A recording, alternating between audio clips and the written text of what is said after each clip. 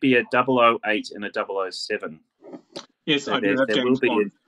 There will be a James Bond there somewhere, if you can find it. Oh, I've got both. Excellent.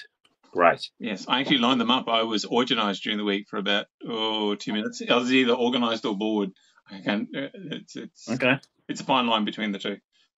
Yeah. So I'm going to hand over to you because you've got the tasting notes in front of you. I'm sorry I don't have my January pack in front of me. So why don't we look at James Bond 007? Even encyclopedias have ends, and indeed. So, okay. This says it's a made in 2020, 39 months, ex-Heaven Hill cask, American oak, for finishing 6 months in a Pinot de Charente Rouge cask. Very nice, very nice. So I'll tell you a bit about Pinot de Charente Rouge while you're savouring that. So in the cognac tradition, a lot of the cognac makers of southwest France will produce a fortified product called Pinot de Charente. Charente, of course, is the river that runs through the cognac region and comes out at the coast at La Rochelle. And Pinot is P-I-N-E-A-U, as distinct from Pinot Noir, which is P-I-N-O-T. And what they do is that they blend 50% cognac with 50% wine, and they put that into a barrel and mature that, and that ends up being the Pinot de Charente. And there are two forms of it. There is the Pinot de Charente Blanc, which is obviously using the white wine, so it would normally be a Uni Blanc grape variety or Semillon. And then there's the Rouge version, which in this case is using Merlot. So Merlot, 50% Merlot, 50% cognac, matured in French oak for maybe 10 or 15 years. That's the Pinot de Charente Rouge. So this spirit started in a bourbon cask for three and a half years or so.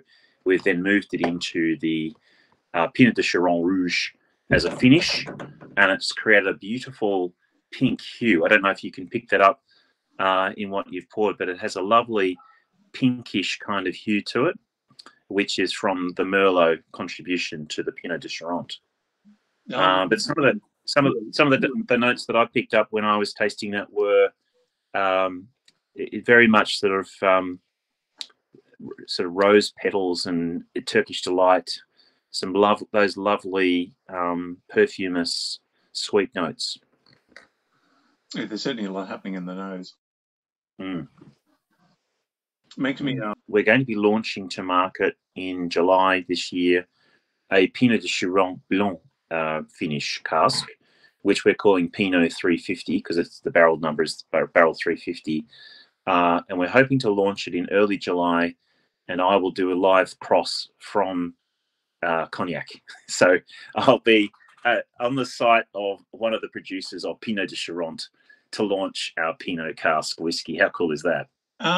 Well, yeah, no, this is a lovely example of a French style of fortified cask.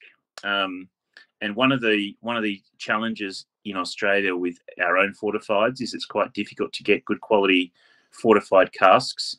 And so we've been exploring fortifieds from other countries where we can secure a reliable amount of casks.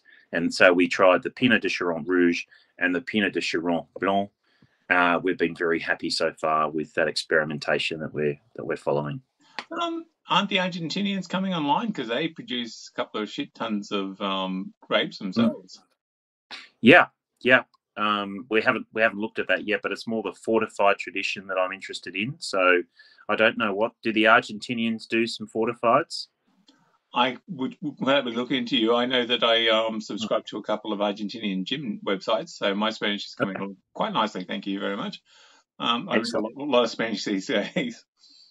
I know that there is. So when I was in Italy a couple of years ago, I tried a lovely fortified Italian wine, which is an orange flavour. I don't know what it's called. I can't bring to the top of my mind what it is, but it's like an Italian version of Sauterne, but just a little bit more earthy in its style.